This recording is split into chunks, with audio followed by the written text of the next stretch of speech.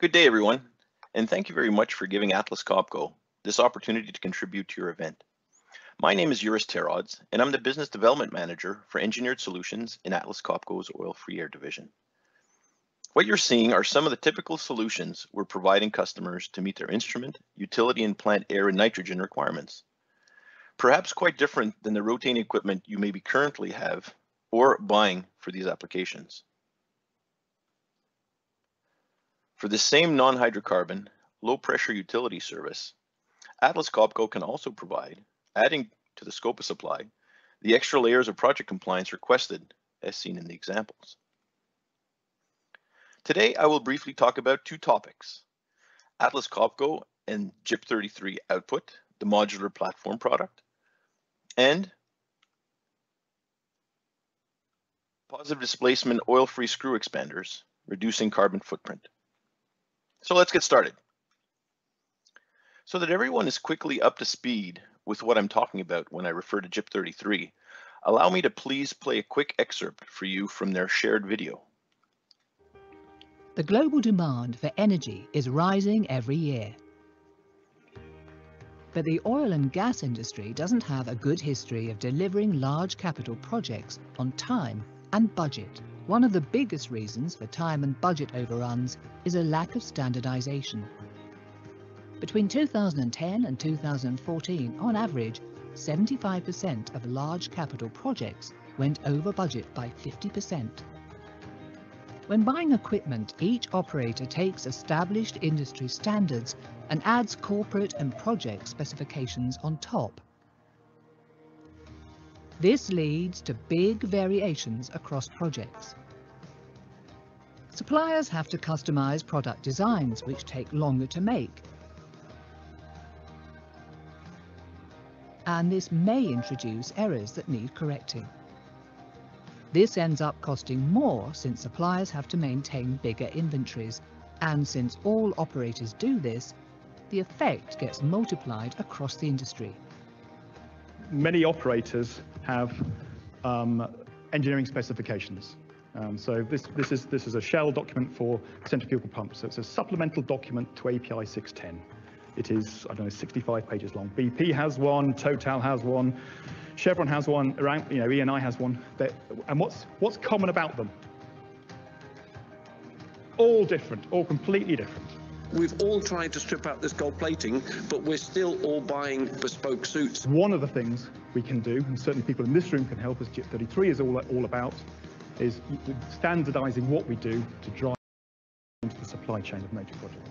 What is extremely important in this program, that we standardize these overlays. And we have 12 funding organizations sponsoring us, but these are very big oil companies, as you all know, global oil companies. And we had more than 150 subject matter experts involved. So that's a huge commitment from the companies that fund the program to make those people available. These standardized specifications sit on top of existing industry standards. They only add the essential minimum of what's needed for safety and operability. But they still allow operators to make some project-specific choices. Suppliers get the same specification of documents every time. This reduces complexity in the supply chain. And the idea is that whatever we produce, that it can be used by each and every company in the sector. And so these will be specifications and that are available through the IOGP JIP 33 website and can be used by any operator. So if you go to the International Oil and Gas Producers Association website, you can find your way to the JIP 33 program site and other information. Or you can simply go to www.iogp-jip33.org and find the sponsor companies and EPCs participating. I also wanted to mention that the video and related graphics regarding JIP 33 are all courtesy of the IOGP. So with the current global situation we're in, it's definitely pushing the energy segment towards faster changes. As a company, we were fortunate to provide input and feedback to the IOGP's JIP 33 team, creating industry-wide utility service compressor and dryer standard. And we believe that means we have a story to tell. So therefore, I'd like to share our experience that I hope will stimulate some internal discussions with your companies and ideally stimulate some discussions with your equipment suppliers like ourselves. So let's start with our engagement. Atlas Copco was asked to be actively involved in two specific standards, the JIP 33 S612 and S613. So what did that mean? Well, first it was to provide our standard comments to the applicable industry standards. In this case, for the integrally geared centrifugal compressor, the standards considered were API 672 or ISO 10442 and API 614, which is ISO 10438. Once the review of the international standards were completed, we were provided input, or we had to provide input on the relative cost impact of the many specific operator requirements that were received from the oil company subject matter experts that you heard about. And the output from this exercise then was essentially the draft standard. We were then asked to provide comments to the specification drafts of S612 and S613. And throughout, I guess the experience to provide continuous technical support and explanations during any discussions. So as a vendor, we definitely felt that it was an educational experience. So our main observations. So it's clearly a supplementary specification to API 672. So it's essentially another overlay to API 672 4th edition. There are many modifications, additions, replacements, and luckily for vendors, even some deletions and some relaxation of requirements. But the standard is very simply organized with 4 main documents. So it's nice that there's a supplementary specification, data sheets, information requirements, essentially definition of the SDRL or VDR, VDRL, depending the terminology you use for documentation, and the quality requirements. So they're essentially the ITP requirements defined. Some interesting modifications to API 672 were also added. So the main shaft anti-friction bearings are now permitted. So API 672 expects hydrodynamic bearings. The oil reservoir volume reduced to 3-minute retention versus API 614's specifies 3-minute working capacity. Table 4, now indicates that cast iron cooler shells are permitted. So API specifies carbon steel only. Vendor proven designs for intercoolers and aftercoolers are permitted. So API 614 specifies TIMA C with removable channel covers. And then for the data sheets, yeah, the format is also slightly modified. I guess some of the notable additional requirements on top of 672, and what I've done is to the right-hand side, I've added how we as a company are addressing some of these extras.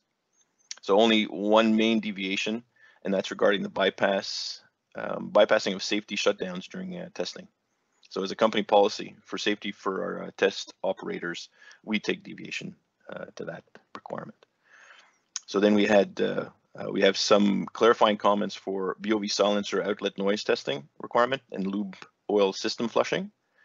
But then we've included as options in our new modular platform solution the requirements for API 671 coupling or ISO 14691 coupling, XYZ probes for each impellered radial bearing, skid edge isolation valves for water, instrument air, and drains, and also H-rated solenoids for condensate drain service. So some conclusions we drew from the exercise. Well, again, it's still an API 672 overlay, but at the same time, I guess a very positive point, it definitely reduces the number of overlay variants that we can expect as a vendor. That is, if everyone adapts the standard. It contains requirements specific to certain operators that now essentially, I guess, apply to everyone that uses S612. It does simplify existing API 672 requirements. For us, as a company, we can definitely utilize our field-proven designs with millions of reliable running hours, like for cooler designs and main shaft bearings. For certain operators, we still believe that we can simplify the JIP 33 requirement through direct scope agreements using the JIP 33 standards as a base. So we believe that there's a lot of room to save on cost without really giving up safety and reliability. I can also appreciate this event. The focus is on rotating equipment, yet for anyone involved in designing an instrument and utility air system, downstream treatment really goes hand in hand. An idea that the IOGP's JIP 33 team also considered important, therefore released S612 and S613 together. So the S613 standard is essentially the first industry standard that defines a dryer package. As we know, typically a dryer package has been simply a combination of project structural, vessel, instrumentation, control, piping, and packaging specifications kind of lumped together to be followed to define a dryer package. So this definitely makes it easier to define your downstream treatment requirements for a project. And yeah, as the biggest dryer vendor in the world, we naturally have some reservations about the final scope defined. Although we're able to accommodate all the requirements technically, we would definitely encourage discussion with any project team to clarify some of the points that have a bigger commercial impact. So from the experience, the takeaways helped us define 4 main value drivers for utility packages in this segment. First, customers may be looking to simplify in order to reduce cost. However, this doesn't mean compromising on the safety and reliability. End users and EPCs want to partner with a technology leader with proven project experience in order to minimize risk to facilities and personnel. 2, pre-engineering solutions based on proven technologies and project lessons learned carry less risk than unproven or prototype designs. By accepting pre-engineered packages, documents can be available more quickly, equipment lead times can be reduced, and installations can be more cost-effective. 3, end users typically operate across many geographical locations, resulting in a wide range of installation environments. EPCs serve a variety of customers, many of which have purchasing agreements for certain commodities. As a result, energy segment customers require vendors that can be flexible and permit changes in scope of supply between projects. Finally, purchasers are looking for ways to leverage production locations from a cost, competence, and geography perspective. Suppliers that can deliver consistent quality from multiple production locations can have the edge over those with limited production flexibility. So based on this more detailed understanding of the energy segment customer needs, how do we develop a program that creates customer value? Well, first, in order to demonstrate our experience, we provide solutions firmly based on our leadership in compression and air treatment core technologies, combined with our extensive experience gained from delivering hundreds of energy segment projects. 2, we create a set of robust specifications, which include requirements based on international and industry standards that incorporate lessons learned from delivered projects. From these specifications, we fully develop designs in order to increase bidding accuracy and reduce contract execution time. 3, we adopt a design philosophy to meet 80% of typical project needs while ensuring a reasonable level of flexibility. By developing a set of modular architectures, we ensure enough scalability to efficiently adjust scope of supply or substitute critical components to meet project-specific requirements. And finally, we ensure that these designs can be built across our product company network in order to leverage our local competence and produce solutions closer to our customers. By maintaining one set of design, we improve production efficiency while delivering the same high quality from all locations. Based on these 4 pillars, we created the modular platform program. And this program delivers a set of solutions for utility air, instrument air, and nitrogen applications in the energy segment. Each product is based on our core technologies, combined with a set of engineered features that comply with international and industry standards. The packages are designed to resist the temperature extremes, wind load, dust, and corrosives present in typical project locations. Additionally, a series of options are offered to adapt the most challenging requirements. By taking a pre-engineered and flexible approach, we present a set of heavy-duty, fit-for-purpose solutions that may be adapted to project-specific needs with little or no redesign. These modular platforms allow us to extend what could be considered a dual offer strategy by considering a second platform on which we may base solutions for more complex projects.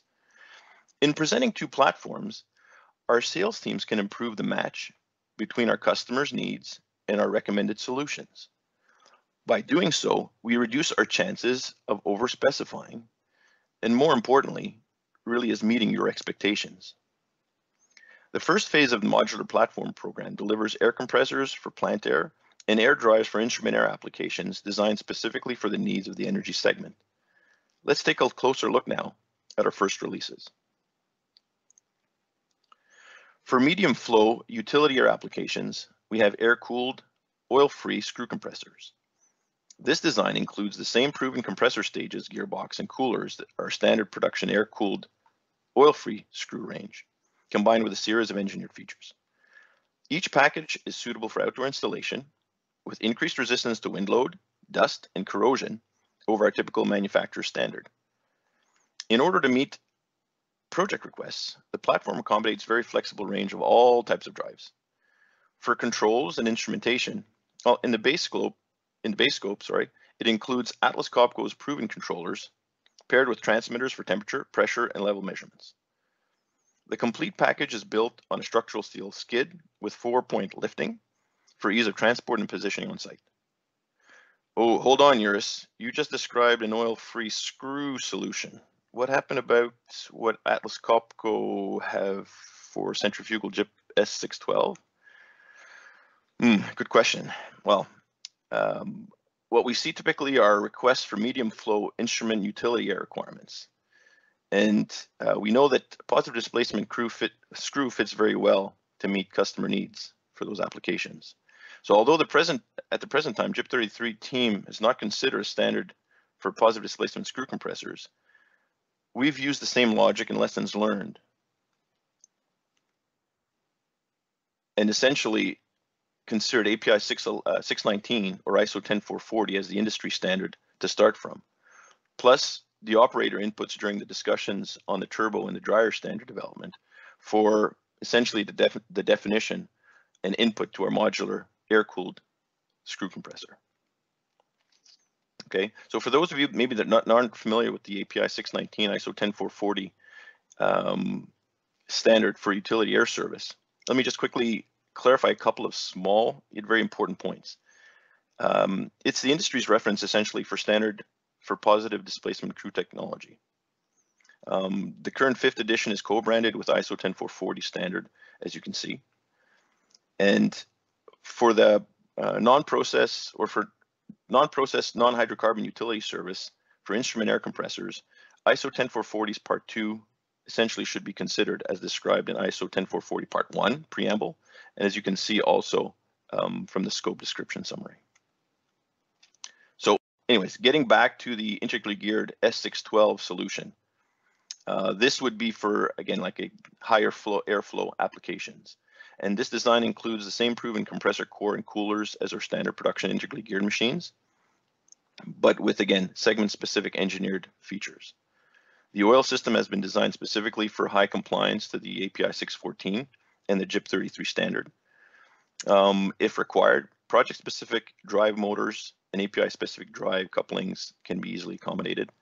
Control systems and vibration monitoring may be built on the skid or connected to the package via junction box.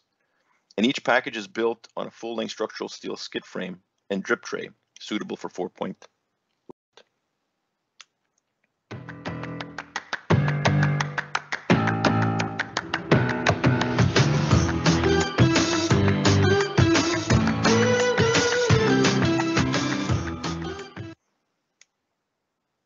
So let's move on to the second topic, converting pressure to electricity.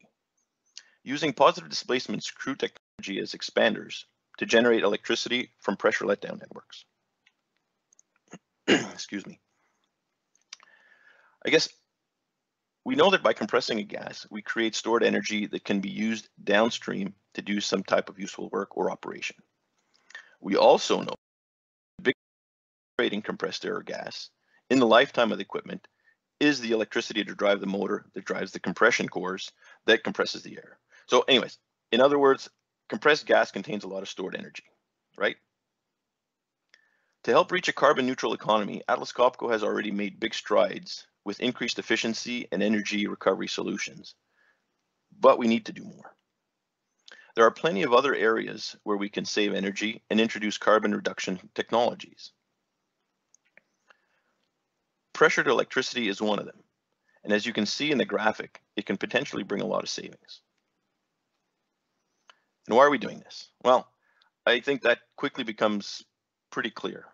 It's a win for you, it's a win for us, and most importantly, it's a win for the environment.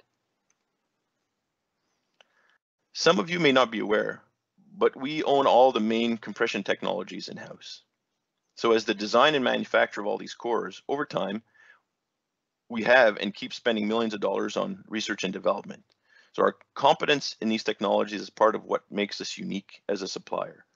And yeah, I guess we hope this keeps us ahead of our competition. Within each technology, we drive innovation forward and set new standards along the way. Essentially, you can say that innovation is part of Atlas Copco DNA. So let's start with our core technologies. We have millions of hours of experience on compressor packages driven by electric motors, typically focused on the compression of inert gases for utility services. When I say this, I'm not considering our gas and process division colleagues, since process gas applications are really their specialty. Compression deals, with the inlet pressure being lower than the outlet pressure. During compression, the temperature of the gas rises, and to manage the heat load, it's typically dissipated through an aftercooler. Our energy recovery solutions can recover much of the heat generated, yet, okay, that's a subject for a separate webinar. Let's now take this same core and we'll say flip it around. Means we take the inlet pressure higher than the outlet pressure. We replace the electric motor with a generator. We can now expand a gas over the screw element that turns a generator to generate electricity. As we are the core technology owners, we can also tweak our core designs to gases compatible to the casing materials. So this is basic information. I simply want to be clear. So when you compress a gas, the outlet flow is hot. When you expand a gas, the outlet flow is cold. The gas you expand is dry. Not only are you able to produce electricity through, again, turning the generator, but you can also use the cold produced, which can be used directly or indirectly for cooling, air conditioning, that type of application. So for example, if you preheat natural gas to say 40 degrees C, after expansion, it's cooled down to minus 20 degrees C.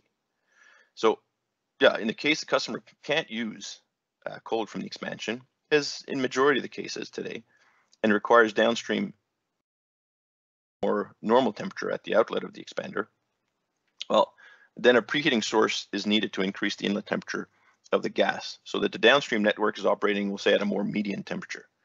And yeah, that essentially also eliminates the risk for any downstream hydrate crystalline formation in the case that we're still talking about natural gas.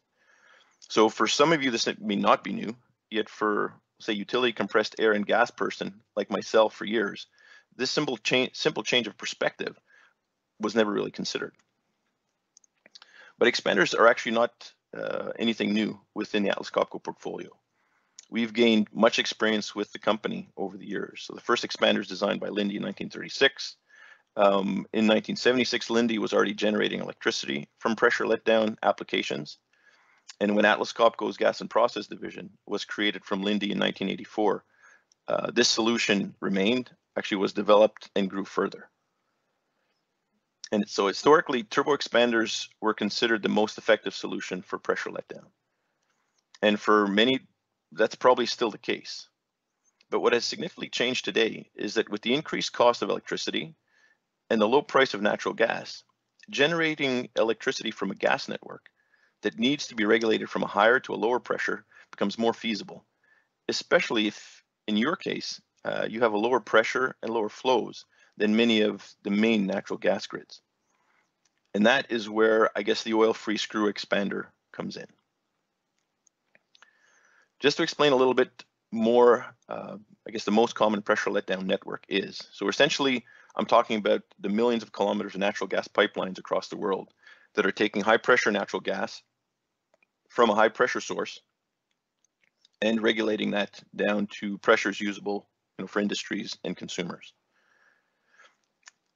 When you look at, I guess, the gas pipelines more closely, you quickly see that they integrate multiple regulating and metering stations throughout. More importantly, for big gas users, many of these pressure regulating and metering stations are actually right at your facility. Here again, historically pressure let down.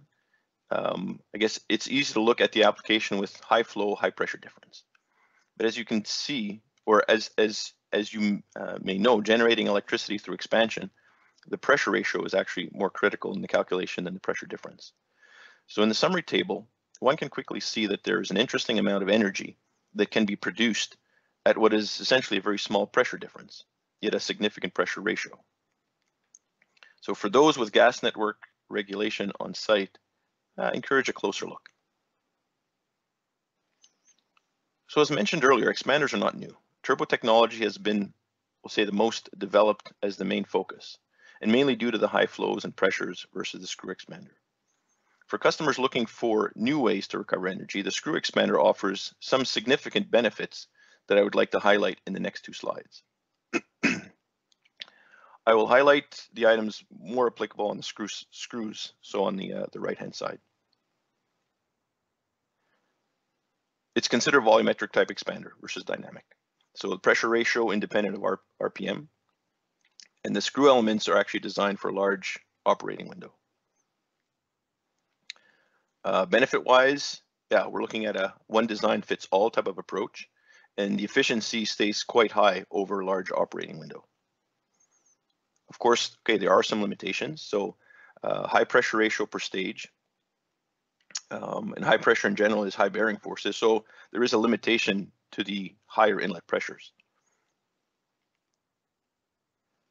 And yeah, I guess we'd like to say the screw expander offers flexibility, scalability, and can efficiently be a good solution, especially at lower flows and inlet pressures. So to summarize, and some good reasons why we're expanding the usage of our oil-free screw stages is, I guess, one, it's a single design fits many.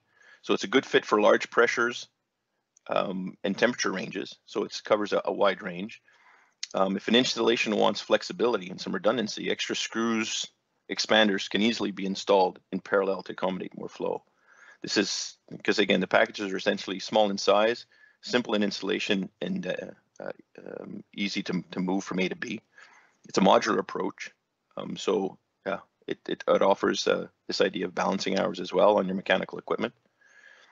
Efficient and simple maintenance. Again, spares are common across the multiple units. But more importantly, the service organization within Atlas Copco is familiar with the types of parts that we're using. And continuous power production during maintenance. Again, with the parallel multiple unit installation, you can take down one unit for maintenance while still generating electricity with the others. Regulating stations typically look very similar. They have preheating, or they're actually preheating the gas before it's expanded through the pressure reducing valve to step down the gas pressure to meet downstream user requirements. So a basic expander is able to simply take a percentage of that flow, expand it, and feed the lower pressure back to the network. That's what Atlas Copco offers as a base solution.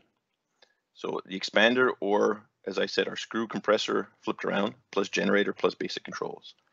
Depending on the inlet temperature, flow, and pressure of high pressure gas, Atlas Copco is also able to include in its expanded package a preheating option. Typically, any PLD is already tied to some cost of preheating the gas, like I said before. It's important to know that there are options to the type of preheating, and for some of you listening, you have already waste heat available at your facility that helps lower the overall carbon footprint.